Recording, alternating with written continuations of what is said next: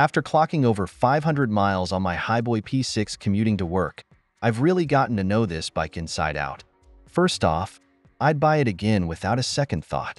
It was my initiation into the e-bike world, and I'm relieved I didn't cave to the bike shop's pressure to splurge on a $3,000 model loaded with bells and whistles. The Hiboy outpaces it in speed, looks sleeker, and a whole lot cheaper.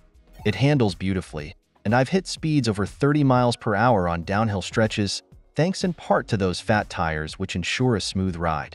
My only gripe? The half-twist throttle takes some getting used to. I was getting off one day while it was still on, and I twisted the throttle by accident and shot off like a rocket with me along with it.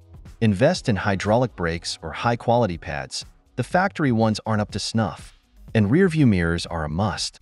This bike is heavy at 65 pounds, so you might want to think about that if you live upstairs. If you run out the battery, it's going to be tough cranking those pedals.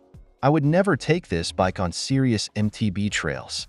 This bike is for streets and gravel paths.